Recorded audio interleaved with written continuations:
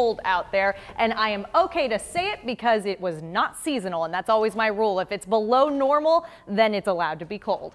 Right now it's 25 degrees in West Des Moines. It's a little bit below normal, but those temperatures are going to recover, so I'm not too upset about it. And all that snow on the ground, that is going to be melting for today because those temperatures are going to be warming up so nicely. We're talking about numbers that are coming up into the mid to upper 40s, and those skies are going to be clearing as we head into the afternoon hours.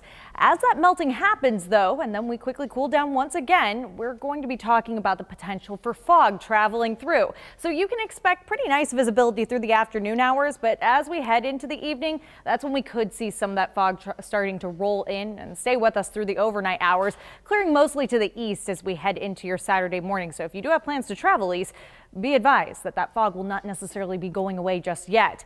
And then we welcome in some cloud cover as we head into your Saturday. Now this is a look at Saturday night. That's going to be some rain coming our way. That continues through the overnight hours and stays with us as we start your Sunday morning. So it could be a little bit of a wet drive, maybe to brunch on Sunday. Plus you may be running into some snow if you're heading up to the northeast. We are going to continue to work with this passing rain as we head through Sunday afternoon. It should clear the metro in the late morning, early afternoon hours, and then continuing to clear the state by the time we make it around dinner time on Sunday.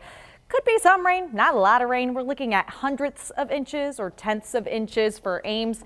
Don't be too concerned with it, but again, something to be aware of just before you make any plans. We could also be seeing a little bit of that snowfall accumulation, but nothing more than maybe half an inch up to the northeast. Much higher accumulations as we look farther to the north and to the east of Iowa.